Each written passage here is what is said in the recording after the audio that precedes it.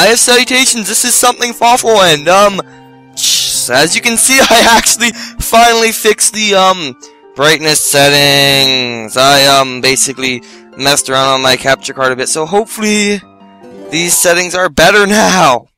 Anyway, welcome back to Let's Play Legend of Zelda Twilight Princess. In the last episode, we beat the forest dungeon, if memory serves, and now we're going to continue onwards, and I'm gonna immediately start going the wrong way, but basically we want to continue this way now and actually move out into the big wide world of Hyrule Field, which is pretty exciting. I mean, it's fairly late in the game to be doing that. I'm just running through, chopping the grass.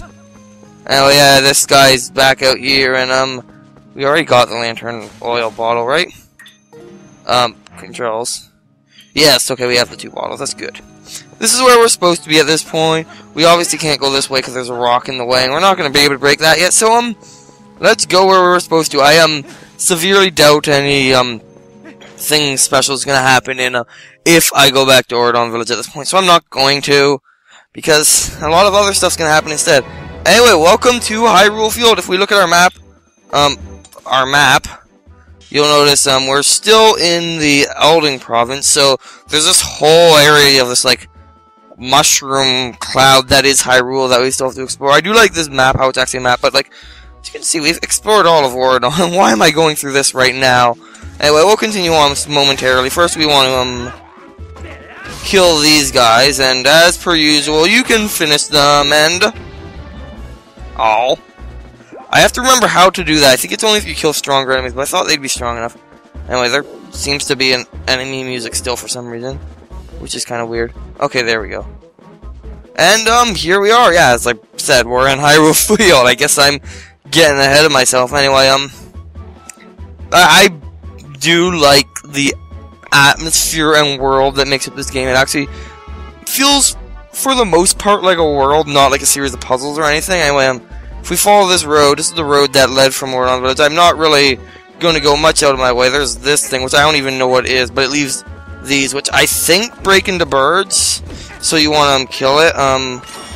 Let's just dizzy it and then kill it.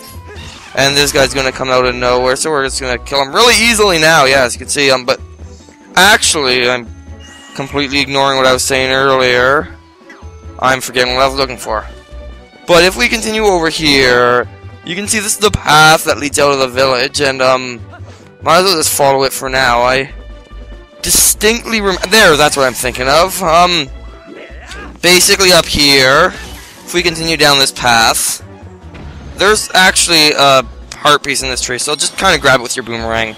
You don't think it's going to be that easy, but we got a piece of heart. It's that easy. And we also got a blue ruby, which is worth 5 rubies. Now, as you can see, the path continues down here, and, night's falling on me again. All in, and yeah, there's a little bridge here, which, like, it's completely pointless, because there is another path that I just completely waste time. But yeah, you can see I could take the other path, but let's just, monstrous turkey vulture thing. But yeah, if we continue down here, you'll find that, well, mainly there's more of these guys who, again, I'm just going to kind of kill. But the path splits, but it continues. Sorry, so this is where we would have been going to get to the castle, which you can see in the Twilight up ahead, except it almost has like a veil of light around it, and it's turning the Twilight on me, but I don't think I'm going to be able to go this way, because, well, if I do, I'm just going ways I never go. This is kind of random. Anyway, we got another blue rupee. But there's going to be a rock slide up here. As you're going to see, yeah, you can see the rock slide now. There's no way we're getting past that. So that path leads to, like, the castle. We'll be going there eventually. I am going to be going, like, everywhere eventually, obviously, because it's a Zelda game. But if I roll back, which is going to take a while, because I'm just going everywhere except for where I'm supposed to right now. This crossroad here up ahead, we can, like, take the other path, which is actually gonna also lead us absolutely nowhere right now. So why am I showing off? And now, yes, the sun's just setting, and you can see it, like, clopping behind the tree there, because clopping is clearly a word. And, there's some birds there. Actually, the one time I noticed that the sun isn't, okay, there's like a bajillion birds all around me. So let's kill them. And, oh, maybe I should go back and grab a heart that one of them might have dropped. Because one of them might have dropped a heart, which would be nice, because I managed to take damage. But no, there's a heart on the last one. Anyway, so let's grab that and heal.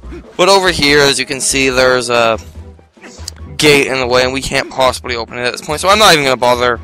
And there's like a lot of these birds as I get lag, it felt like, from on there. That was weird. But let's actually go where we're supposed to, you know? Maybe. Just maybe stop wasting all of this time, and I'm going to mash the roll button, and it does feel... it's weird. Anyway, there's a guy there trying to walk into the cliff, so we're going to just kind of like attack him while his back is turned. Link, the brave... wait, did you just... yeah, those, eggs... oh, yeah, the skeleton dogs, these things come out at night. I completely forgot these things were in the game, because I never take this long. We got ourselves a yellow rupee. It's worth 10 rupees. Twice as much as a blue rupee. Anyway, kill that thing. And I'm gonna wait for a green rupee drop. I'm getting rich already. I forgot that the first wallet was 300 rupees, jeez.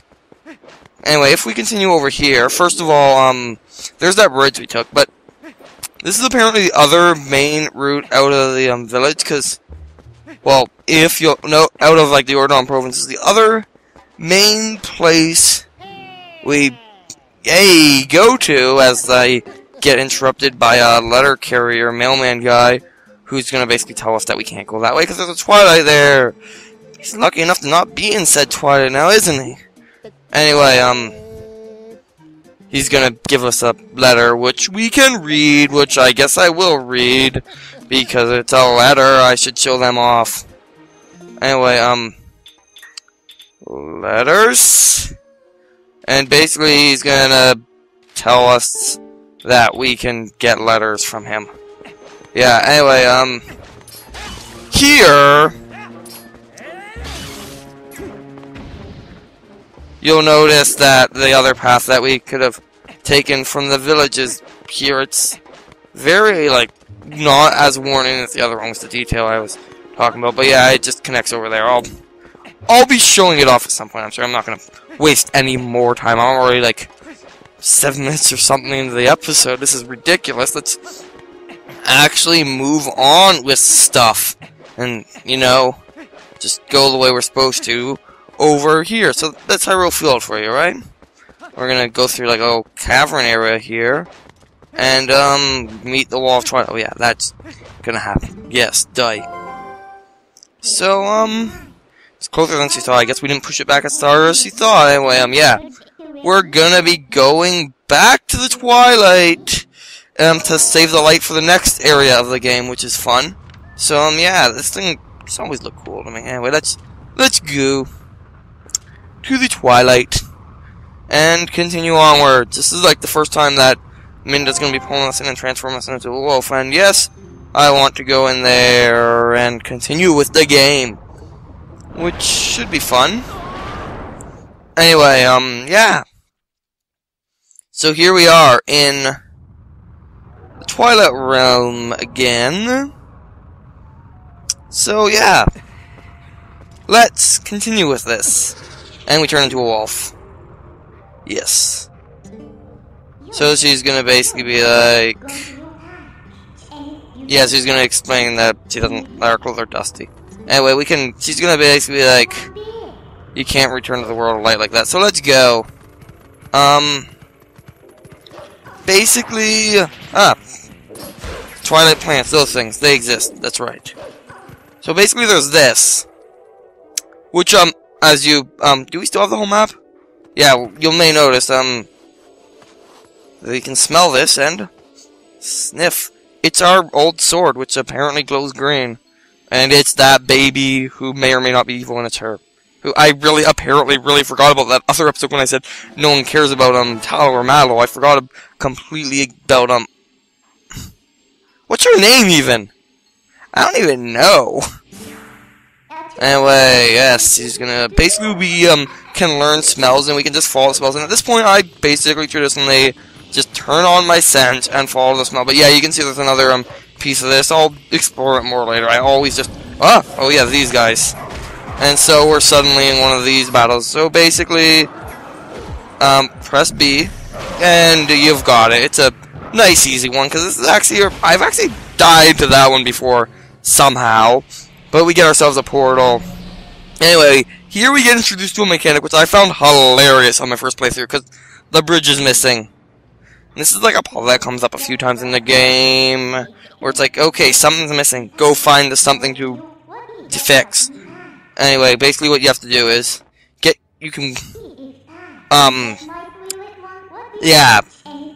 basically you can warp things, big things. And so you need a bridge. Basically, you need to go get a bridge, and it's in North Faron Woods. Yeah. And you can't get that hard even if you want it. So, to North Faron Woods. And so we can leave the Twilight at any time and go to just plain night. I don't know why she has to be in, like, the spirit form in night. I mean, it's not even, like, daytime. Anyway, technically it's darker here than in her world. Well, it should be. Anyway, there's the bridge. So, yeah, this Tabby's just kind of dropped off this bridge here. So, yeah, we want to take this bridge and warp it back. Like, you can see, like, how big of a field there's going to be there. Because, yeah, we're still in Hyrule Field. We'll get there eventually. Not for a while, though. Yes, we want to take this bridge to Kakariko Gorge. This is just so random on my first playthrough for me anyway. I just was like, but what? When this happened? Because, yeah, Minda can do that. Yeah, I think I've gotten my point across that she's really useful, and then she's going to warp us too. So we can warp out of the Twilight, but not right away. I really don't, again, understand the logic behind why, because she clearly can just pull us right back in. I don't know. Anyway, we put the, oh, actually, I do know why, never mind. I'm thinking of something completely different. We've gotten the warp ability now. But I realized basically the flaw in my logic there. Anyway, we've gotten the bridge now, and, like, you can see, I guess I can, like, I could show off this, but there's really nothing we can do in this field at present, so I'm just gonna, continue to follow the scent, because that's really what you should do, because this is where the kids that we're actually looking for, you can see there's a path that goes off that way, for example, but that, like, I'd always just do this, basically through this part, and, like, just dash through it, because, and then I'd get here, and they're behind that gate, which looks rather, like, evil. I just kind of realized, anyway, yeah, I guess that's, is that red? I guess maybe that's part of the reason this game's rated teen right there, because I don't think that's red paint. Anyway, like, we dig right here pretty obviously to get under the gate, which now we can attack these guys, and, as I've mentioned before, it's impossible to, kill these guys without knocking them down before you kill them, which is rather annoying, but they're dead now. So we're gonna continue on up here. Why not? And, we're actually gonna get to a mainstay in the Zelda series. Excuse me, yep. Here we are, and, well, I don't know, this one's a little weirder than that one, but it's Kakariko Village. Well, it's basically just a main dragon. It's very, like, runesy, actually. It's weird. Anyway, we're gonna get stuck in one of these battles anyway. I'm gonna go kill this one first, because it's way out of the way. And so I want to kill it first. It's actually possible to escape these, like, barriers, which won't help. I know it's like a glitch, but yeah. Whoops. Okay, I'm gonna have to go back, because I accidentally pressed B there. I just realized, though, I can kind of go like this and just kill one. I don't need to have two to use that move. So let's, get in between them. Try and grab them both, and there we go. We've beaten the battle. Yeah, those are just little puzzle battles anyway. Already, like, it's a lot faster to get there than last time, but, there's a lot more to do after it this time. Not really much before. Well, last time after it, you just basically went straight to the dungeon. But, basically, we're gonna be doing this segment again. So, rather than ignoring everything, we're gonna go over here and talk to the light spirit and continue on with stuff. So yeah, we're basically gonna get that tier of light thing again already. Yes, this segment, everyone's favorite segment.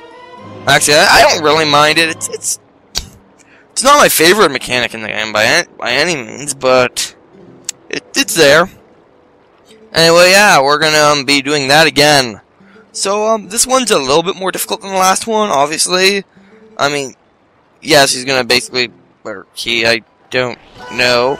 It's gonna show us where they are, but if we look at our map, that's this button, you can see that most of them are in the village. There's one there. None are in the field, thankfully. And there's a few on the mountain. So, we're actually gonna be doing that next time. This is Something Fawful, and I have sign out. Goodbye.